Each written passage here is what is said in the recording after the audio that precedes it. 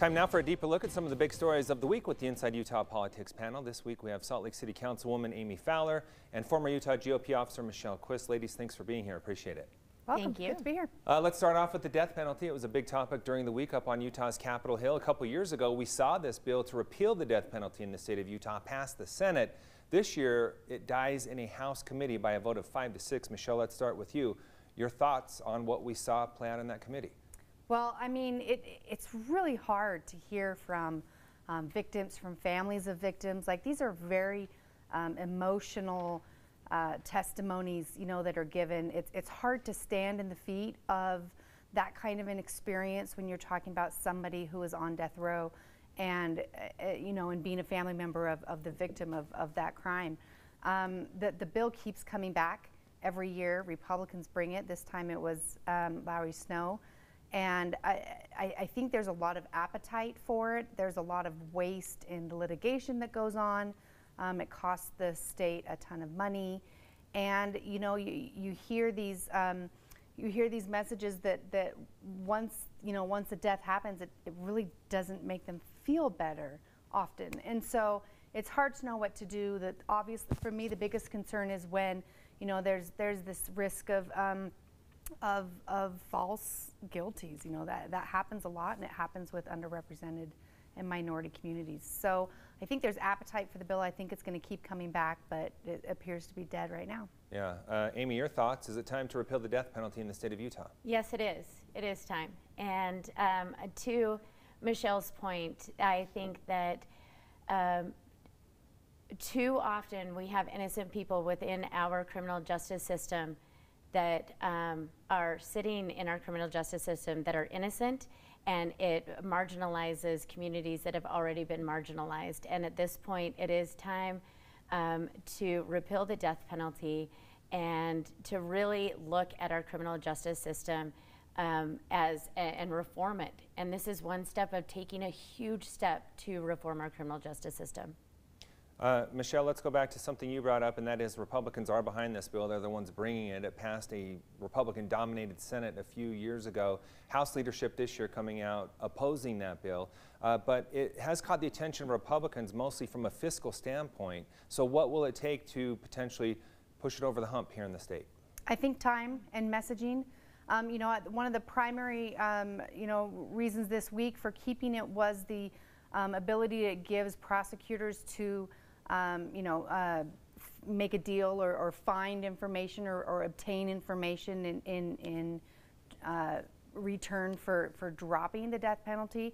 That hardly seems like a reason to keep the death penalty. Perhaps we just need to figure out better ways to exchange information or you know, make those kinds of prosecutorial deals. But I think it's coming back, and eventually I think it will pass. Amy, your thoughts on that? Being used as leverage potentially to get information you might need to help solve a case. I appreciate that, Glenn. As a criminal defense attorney, I think using a stick that big, it's too much, right? And then we do have innocent people that look at the risk of losing their lives and saying, wait a minute, the risk is too big, I'll do something else, I'll take a plea deal. And we don't need that anymore. And we never should have had it. And now we really do need to take the steps to repeal the death penalty and look at all of our systems of criminal justice reform. Let's take a look at another bill gaining attention up on Capitol Hill, and that is a voting bill sponsored by Representative Phil Lyman. It would essentially eliminate vote by mail and drop boxes and make other changes to state election law here in the state of Utah.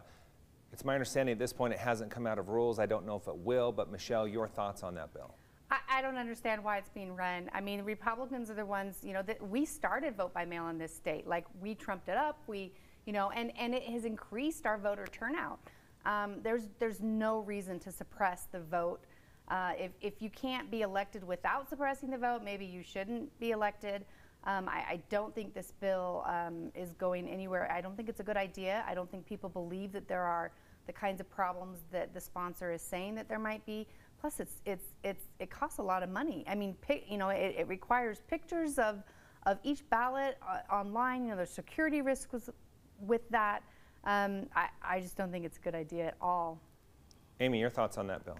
Well, I 100% agree with Michelle. this is yet a way to disenfranchise people that have continued to be disenfranchised. And at the end of the day, as an elected official, I just want people's voices to be heard. And that is exactly what we should have, is an opportunity for people's voices to be heard. And this is a way to take away that voice. And to Michelle's point, like, everybody wants their voice heard, and this simply is against all of the values that we have in having a democracy where people can be heard, and taking away any sort of power for them. Michelle, you posed the question, why is this bill even being run? I think we know the answer to that question. It's suspicion that some have from the previous election in 2020. Anything that potentially does need to be addressed in your viewpoint? I don't think anything that our clerks aren't already addressing. I think our lieutenant governor, who's over elections, and our county clerks are very focused on making sure that things are being run according, to the rules and the statutes, and that identities are confirmed and that signatures are confirmed. I mean, from what I understand, every wet signature is confirmed against the voter rolls, and I don't know how much better you can do. I think I trust our county clerks and our lieutenant governor. I think they're doing a good job. One of my sons who participated in the election did have his ballot returned because of signature, and he had to prove that it was him. So I actually saw that in action. Amy, your final thoughts on that? I agree with Michelle, and I appreciate it. I think that our county clerks are doing an amazing job. And what vote by mail has done is only increased the power of the voice. It increases the ability to actually have your voice heard. It increases access. And that is what this is all about, making sure that we're increasing access. I imagine in 2030, we'll all just look at our phones and it will recognize it, and we'll vote by that by our phones. And we need to recognize that we continue to have technology come out, and we shouldn't deter that. Okay, I want to get to the 2022 Senate race. We're just months away from the primary now. Michelle, on the Republican side, how do you see it playing out between Senator Mike Lee and challengers Becky Edwards and Allie Isom? I love it. I love that these women are doing, are running great campaigns. I love that the primary is fulsome, and that, I think Senator Lee knows there is a threat. I think he knows that people are, looking at options, and I think Allie Isom and Becky Edwards are running great campaigns. I can't wait to see how it plays out. One question for you. Can both of those two challengers be on the primary and one of them beat incumbent Mike Lee? Or do they need to, or would it be a better shot for just one of them on the ballot, is what I'm asking? I mean, it would be a better shot for one of them if, one against Senator Lee. I don't want to say which one. I wouldn't want to. I wouldn't want to ask one or the other. And, as far as splitting the votes, between those two women, one is more conservative, so perhaps he would take from Senator Lee as opposed to take from the other, candidate, but it's hard to know. Very interesting dynamic playing out on the Democratic side, Amy. I'd like to get your thoughts on that. Back in December, Ben McAdams was on this show, and he said, look, the Democrats should run nobody and get behind independent candidate Evan McMullin. What do you think of that strategy? I think in some ways, this goes back to about voting. It's about the voice of the people. And like I always say, again, as an elected official in a nonpartisan race, parks have no RRD next to them. Your potholes have no RRD next to them.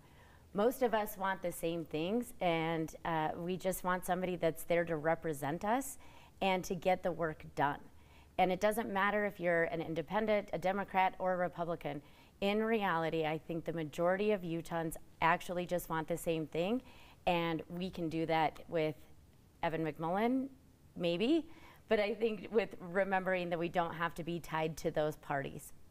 Michelle, your thoughts on a potential general matchup with a strong independent candidate in the mix? I think an independent candidate makes it hard to know how they're going to vote. I think they're just trying to go around the rules, or the system that's in place, and that it harms those that are within the system. I would love to see the Democratic Party in Utah run stronger candidates so that we do have, two strong parties in the state. I think that's always best for both parties. That's probably what I would have preferred to see. Okay, Amy, I see you kind of thinking there a little bit. Yep. I only have about 15 seconds left, real quick. Yeah, again, I disagree that we need to be stuck to a two-party system. I think that we can be open, and in fact, maybe should be nonpartisan in a lot of ways, because the things that we need done just need somebody out there doing the work. Okay, we're going to have to end it on that note. Really appreciate the conversation. Thanks for being here to both of you. Good to be here. Thank you. Stay with us. We'll be right back with more Inside Utah Politics.